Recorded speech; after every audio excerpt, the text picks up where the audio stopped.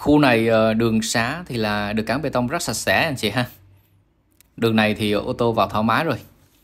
Vị trí cũng gần nha, vị trí cũng khá là gần. Có một cái điểm trừ mà em thấy nó lớn nhất ở khu này là nó chưa có nước máy vào anh chị. Nhà mình còn nước giếng ha, còn dùng máy bơm á. Chứ còn nhà cửa xung quanh thì rất là đông, nhà nhiều lắm. Mà đặc biệt là cũng không có mồ mả gì. Khu này quy hoạch khu dân cư rất là chuẩn chỉnh rồi. Ngày hôm nay thì Văn Phương có một căn góc 2 mặt tiền. Căn này ha. Căn nhà của mình là căn số 8 nha. Góc 2 mặt tiền. Nhà mới 100% luôn. Nhà đẹp lắm. Cái nền nhà anh chị mình thấy này, nó cao khoảng 40 phân so với mặt tiền đường ha. Đó, rất là cao luôn. Ở đây thì có tặng anh chị mình bộ sofa luôn nha. Làm từ bếp trên dưới rồi. Ngang 4,5 m.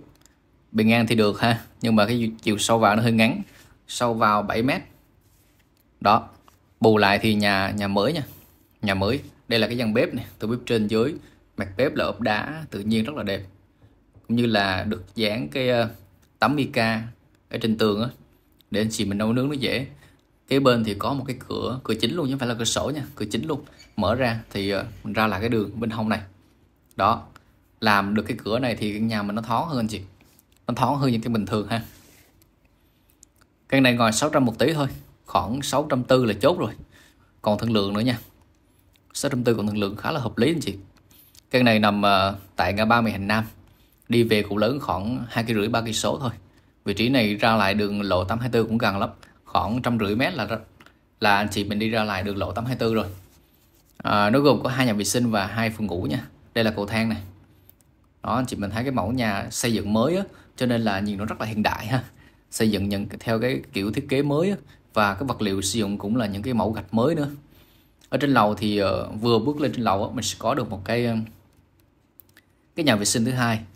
Cái nhà vệ sinh thứ hai thì cái bồn rửa để bên ngoài này. Bên trong sẽ là dán gạch xung quanh và lắp đầy đủ thiết bị vệ sinh cơ bản cho cô chú anh chị mình luôn. Phía bên ngoài này là cái gian phòng ngủ cho bé này. Có cửa sổ nha, có cửa chính và có một cái ban công nhỏ. Anh chị mình thấy xung quanh không? Nhà rất là đông ha. Khu này dân cư rất là đông nha, không có mùa mã ha.